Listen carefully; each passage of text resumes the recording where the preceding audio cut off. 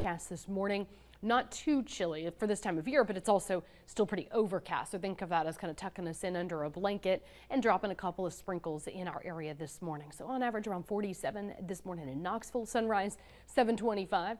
Going to be hard to see though with this pretty persistent overcast view. Actually notice when I track it out though, 9 to 10 we start kind of chipping a few holes in these clouds a bit more.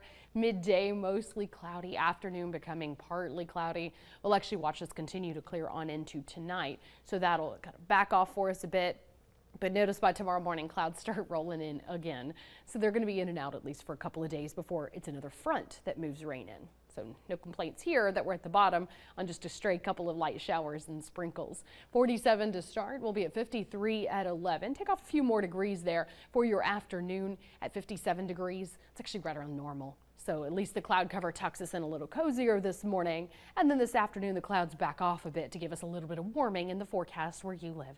Getting some stray showers early, making it closer to 59 today in Athens, to 58 in Loudon. Forecast where you live, 57 today in Knoxville and Oak Ridge. You're looking at a high today of 52 in Wartburg and 53 today in Crossville. Forecast where you live tops out at 52 in Stearns and 55 in Middlesboro.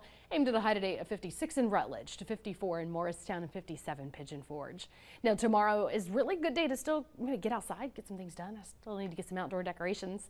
It'll be cold in the morning because of that clearing overnight. Then those clouds start increasing. 37 in the morning, the 52 at 11. High tomorrow 65, but we take off because a cold front is on the way. So check out this future cast here where we go through Tuesday with just these layers of clouds. And then Tuesday evening, this batch of rain starts to reach out the plateau around 8 p.m. Spread out 10 to 11.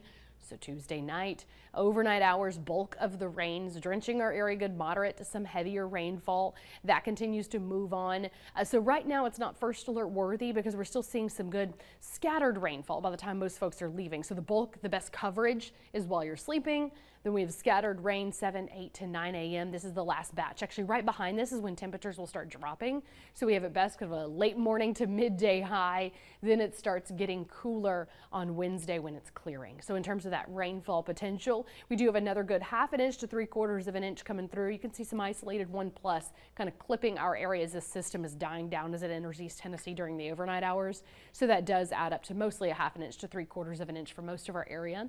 But with that being a cold front, the winds will kick up with the passage of the rain, but it'll still be breezy Wednesday as those temperatures are dipping, still gusts around 20 miles per hour. And that'll be bringing us down from low 60s midday Wednesday to freezing Thursday morning. Could even get a little stray mountaintop snow shower there. But notice we kind of hit that chilly button for the second half of the week before we look at some showers approaching again next Sunday to Monday.